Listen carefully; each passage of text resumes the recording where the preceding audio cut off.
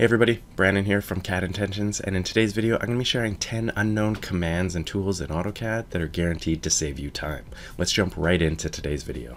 So first up, we're going to be taking a look at a couple of commands that are going to help you when dealing with external references or nested objects within AutoCAD, and that first one is going to be something called XList. So if you type in the command XList and hit enter, this is going to allow you to select any object that is either within a block or within an XREF in your drawing, and it's going to tell you some properties about it.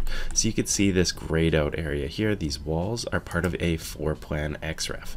Clicking it is going to bring up the object list, and it's going to tell you the settings for this object within the XREF. So it saves you the time of opening up an XREF to check things, and this is super useful if you want to change some of the settings. So it's going to give you the layer that it's on, as well as how the settings of these objects are set up in that XREF drawing.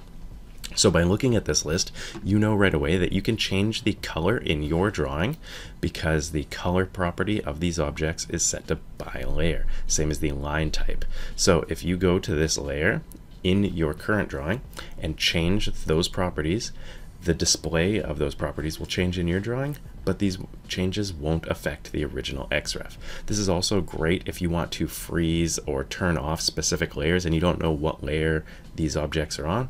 Use the XList command and just simply click on the object, and it's going to give you these properties even if they're not in your drawing.